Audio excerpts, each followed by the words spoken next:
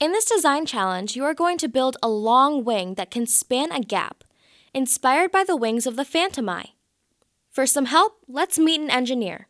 Hi, my name is Elaine, and I'm an engineer at Boeing. Before you start building, what are some concepts we can explore to help us build a long wing? The three main engineering concepts that we're going to be talking about is load, load paths, and drag. Great, so let's start with load. We can think of load as how much the force of gravity pulls a plane down toward the Earth. The heavier the plane is, the more gravity pulls it down. Gravity is a force, and we can think of a force as a push or pull. The forces acting on the wings while in flight are gravity, lift, and drag. Gravity is pulling the aircraft down towards the Earth. Lift is pushing it up and helping it fly, and drag is pushing against the wing when it's moving forward. The balancing of all these forces is important when designing aircraft. So if we pretend that there's a force of gravity pushing me down at the center of my body, at the center of the fuselage of the airplane, and there's a force of lift pushing up at my wing, somehow those two forces have to find each other. So this one's pushing down, this one's pushing up. Those have to find each other in order to cancel each other out.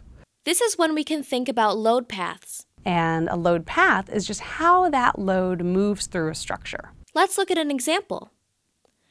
The wings of the Phantom Eye are long and thin and pretty heavy, and they experience gravity, drag, and a lot of lift during flight.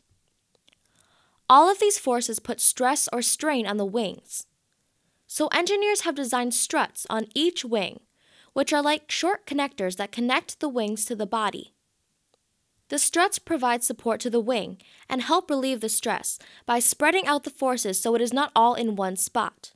As the load follows its path, the forces are distributed through the whole plane.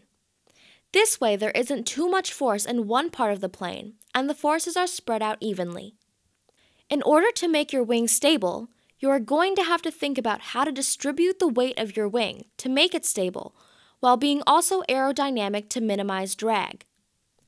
These concepts need to work together to hold up your Phantom Eye. So one of the things you could do is try to go even longer. We tried for 2 feet in this design challenge. What if you're trying for 3 feet or 4 feet or 5 feet? That would be incredible. Or one of the other things you could do is what happens to your design if suddenly you have to carry a weight? And remember, if at first it doesn't work, please don't be afraid to redesign and try again and learn from what you're doing, because sometimes the experiment space that we create in our mind doesn't quite get all the physics right.